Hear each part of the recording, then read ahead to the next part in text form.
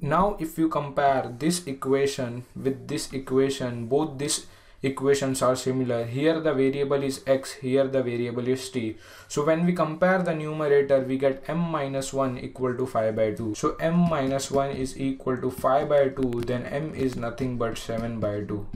Okay, so we get m equal to 7 by 2. When we compare the denominator, we will get m plus n equal to 6. So we get m plus n equal to 6. M is 7 by 2 plus n equal to 6. So n will be 6 minus 7 by 2. When we cross multiply, 6 2s are 12 minus 7 is 5 upon 2. So n is 5 upon 2. This equation is nothing but beta of m comma n. So this equation is also beta of m comma n. In our case, m is 7 by 2 and n is 5 by 2. So this whole term is nothing but beta of 7 by 2 comma 5 by 2. So our I becomes 1 upon 2 beta of 7 by 2 comma 5 by 2.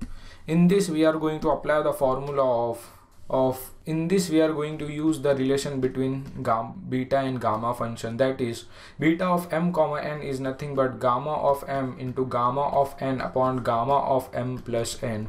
So this become half into gamma of 7 by 2 into gamma of 5 by 2 upon gamma of 7 by 2 plus 5 by 2. 7 by 2 plus 5 by 2 is nothing but 12 by 2, which is nothing but 6. So the denominator is gamma of 6. Okay, so we write half into what is gamma of 7 by 2. For these two terms we are going to use the formula, that is gamma of n is nothing but n minus 1 into gamma of n minus 1. Okay, so gamma of 7 by 2 is nothing but n minus 1. N minus 1 is 7 by 2 minus 1 is nothing but 5 by 2. Gamma of 5 by 2. 5 by 2 into, again here we are going to use the same formula.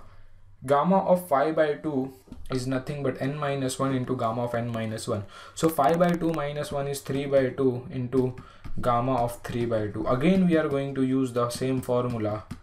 Gamma of 3 by 2, from this formula we get 3 minus 2 is half, gamma of half. So if we calculate this, 5 into 3 is 15.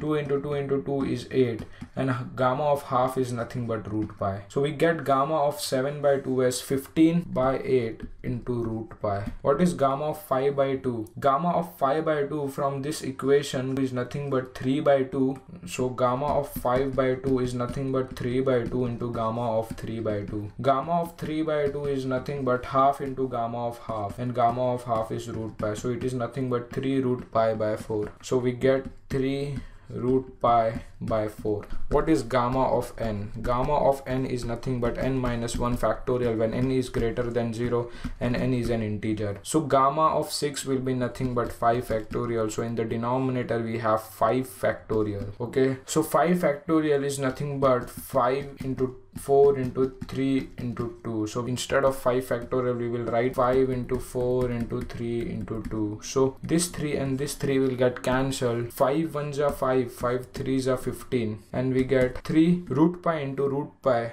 will be pi. 8 into 2 is 16. 4 into 4 is nothing but 16, and this 2. 16 into 16. 16 into 16 is nothing but 256. So 256 into 2. So we get 3 pi upon 512. So this is our final solution of this problem, and this is how we solve the problem on beta function type 2. More such problems we will see in our next video, so stay tuned for our future lectures.